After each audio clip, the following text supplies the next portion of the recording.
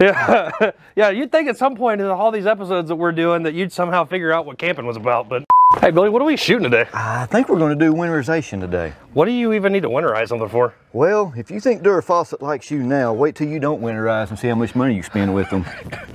Now I get why Trina hits them. We got into the time of year where it's time to winterize our coach. I was out of sync there. Back up. That's great, Billy. So, and Billy, so far yeah.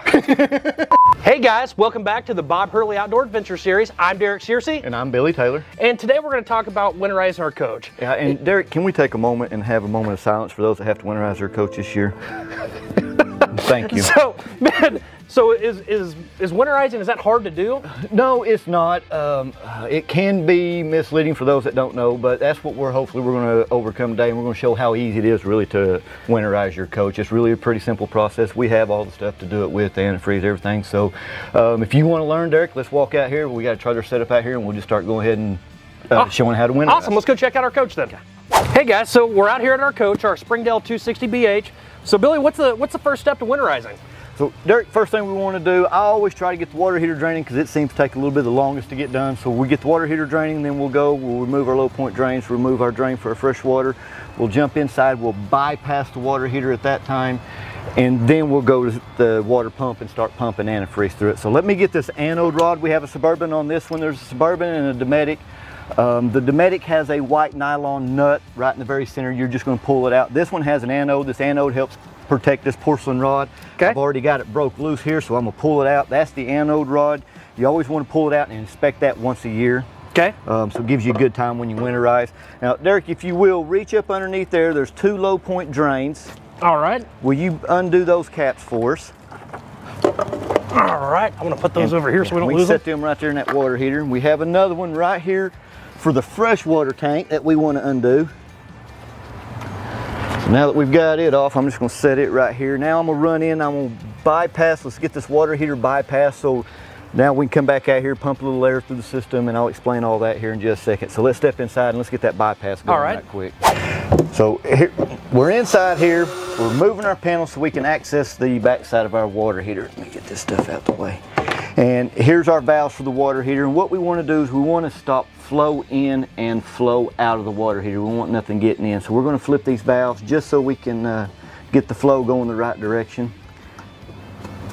And there we go. Now our water heater's bypassed. Now we can screw our panel back on and we're good to go. So now that we've got our water heater bypassed, we're gonna hook up our blowout. We're gonna blow a little bit of water out. We're not concerned about blowing the whole system out. We just want to get down to the low point drains. We really want to get from here down to where the water pump ties in at. So we want to blow that out. I have what we call a blowout plug. They make a couple of different styles.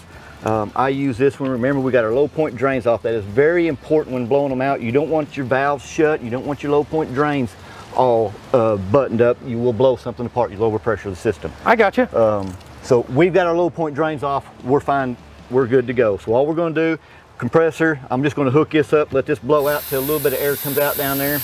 Once we get the water blew out, now we're good. Now we're able to start pumping antifreeze. We're going to use our pump. We have a valve on our pump that has an extra hose coming off of it, so we can stick that in the antifreeze, turn the pump on, and let it start pumping. I got you. Now, do they all have hoses that come off of them like that? They don't. Okay. There's a couple other ways we can do it. We have two ways we can do it. One, we have an antifreeze hand pump here that you can actually, you're going to screw into here, dip the other end in an antifreeze bucket, hand pump it. That was really good for two people, one inside so they can open the spigots, has one sitting out here pumping and shoving the antifreeze throughout the whole system. Another one, and we'll show you a little later, we have some stuff upstairs that you can actually add the valve and everything here for it as well, so you can do it. You know, either way works real good, but just get that antifreeze through the system. So now we've got our system blew out. I've already accessed our water pump here. I've already accessed our hose. We're going to take this hose, poke it inside this antifreeze jug here. We'll go inside, we'll turn the pump on, and then we'll start pumping antifreeze through everywhere. Okay.